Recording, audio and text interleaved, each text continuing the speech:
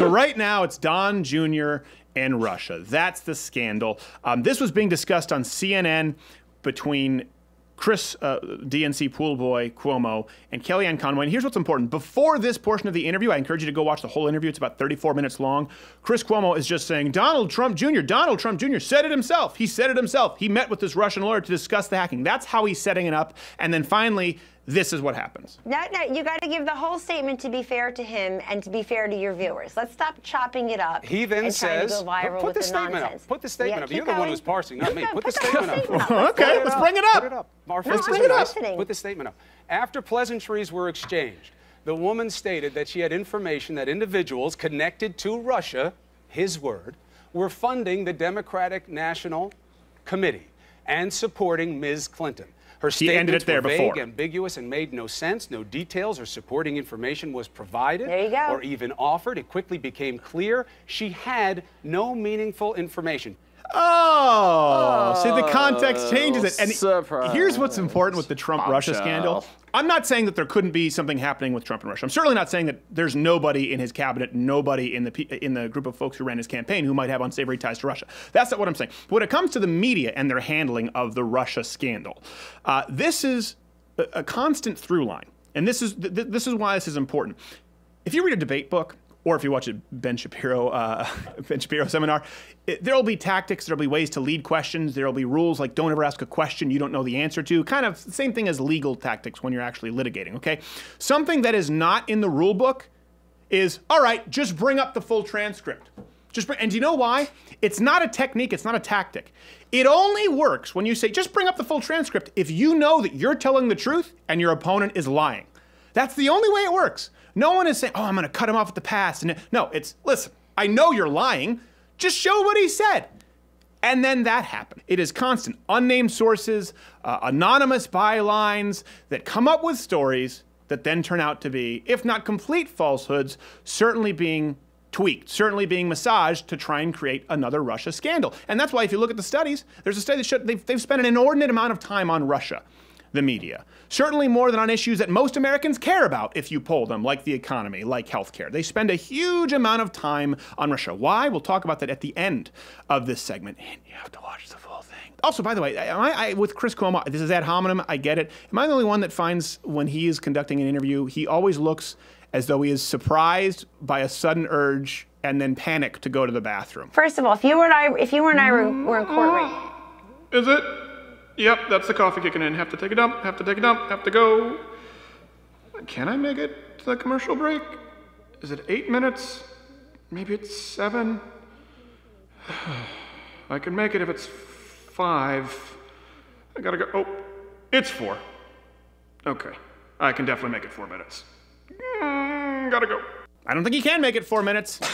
So, okay, let's go through a timeline here. This is important because Donald Trump Jr. won't even be, if we were to do a timeline of Trump and Russia 6 months from now, this is a blip. It won't even be on the radar. We had to try and condense this down from hundreds to a handful just to point out how many scandals have been falsified that you've forgotten about. First one, obviously, was when in the campaign they accused Donald Trump of hacking the DNC. Remember? Yep. With Russia. He was colluding with Russia and he hacked the DNC, and Podesta was singing this from the rooftops as loud as he could. No, it turned out that Podesta actually just fell victim to a phishing email because he's a moron, and his password allegedly was password. January 10th, BuzzFeed. They said that Russia has compromising dirt on Donald Trump, like sex tapes and contact with Russian hookers. This was, this was the whole, he would pay Russian prostitutes to pee on furniture, I guess. We always thought it was some kind of water sport venture with Donald Trump and Russia prostitutes. Golden showers. What was the truth? The truth was that it was a report prepared by a retired British intelligence officer as specifically opposition research for Trump opponents. And by the way, he was unnamed at first and it turned out to be complete BS. This was not new information. It was something that was compiled for the campaign. Turned out to be complete BS. Let's go to another claim. Claim number 3, May 9th in the New York Times. They said that Comey was fired because Trump tried to stop an ongoing investigation. This was weeks, wall-to-wall coverage. The truth, Comey said in his own hearing that Trump never even asked him to drop the Russia investigation. And they ran with this, again, unnamed sources, saying that he was fired. And the reason that this matters so much is because one thing that you'll understand is as you watch media now, it's really expensive to actually do investigative reporting. It's really expensive to actually go and dig for news. It's a lot cheaper and it's a lot more profitable to just put a panel together to talk about something. Let's go to claim number 4. This was May 10th. They said that Rosenstein threatened to quit after Trump fired Comey. According again to an unnamed source. This was in Washington Post. What was the truth? Rosenstein himself said that he never threatened to quit. A lot of CNN and BuzzFeed and Washington Post. Let's look at another claim, number 5. This was May 15th. Trump revealed classified information to the Russians during the meetings with Lavrov and Kislyak, according to an anonymous source. Look at me, I try to put the Russian lilt on there. Again, another anonymous source. This was Washington Post. The truth? People who were there, McMaster, Tillerson, Deputy of National Security Advisor Dina Powell, all denied the report. Now, is there some he said, she said? Sure. But they didn't run with that. They ran with it as a fact. And then the people who would have first-hand knowledge said, no, that's not true. Number 6, June 14th, again, Washington Post. Trump is under investigation for obstruction of justice, according to, yet again, an unnamed source.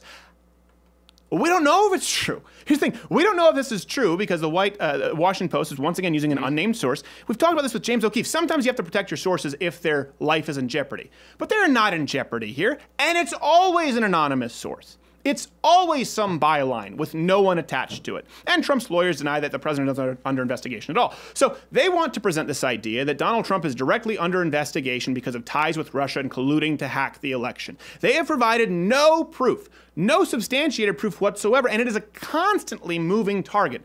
We've had liberal guests on this show where they go, well, hold on, that was wrong, the BuzzFeed thing was wrong, well, the fake dossier was wrong, but what about just happened this week? What about Comey? We've had them on the show when that happened, and it's hard for us to refute it because we said, well, hold on, we don't know if any of that's true. Well, an unnamed source says it. And then ultimately, what is the undoing of all of these Trump-Russia scandals? Unnamed source? The undoing is transparency. The undoing is more light. That's the big difference. Sunlight is the best disinfectant. You can see that right-wingers, conservatives, they truly believe that. When it comes to Trump, right now, the left is constantly operating in the dark because they require it, and every single scandal I just named you was solved, we got to the truth, when there was more transparency and we were given more information. That's why someone like Kellyanne Conway can say, oh, you know what? Why don't you just run the full transcript? That's why we can just say, oh, really? Let's go to the tail of the tape. You don't even need to argue. You don't need to be a skilled debater. You just need to wait for the facts to come out. And that's why people don't trust the media anymore. And that's why we continually have unnamed sources and unsubstantiated claims about Donald Trump and Russia, because what happens? Well, when CNN starts losing in the cable news ratings again to all other networks and even Bill Cosby reruns on Nick at Night, quick, hurry. It's time to fabricate another fake Russia scandal. Hey, if you like this video, subscribe by clicking the subscribe button. It's in a circle now. It used to be a square, which most buttons aren't squares. Unless it's on a phone. There's square buttons on phones, but most buttons are circles. You understand what I'm talking about. Or watch the recommended video, which is popping up in a box, or subscribe at louderwithcrowder.com/mugclub. Join the Mug Club so you can get the daily show. And that means that you are not beholden to the YouTube censoring overlords. So let's be honest. You like being there where you are, under their thumb. Power bottom you.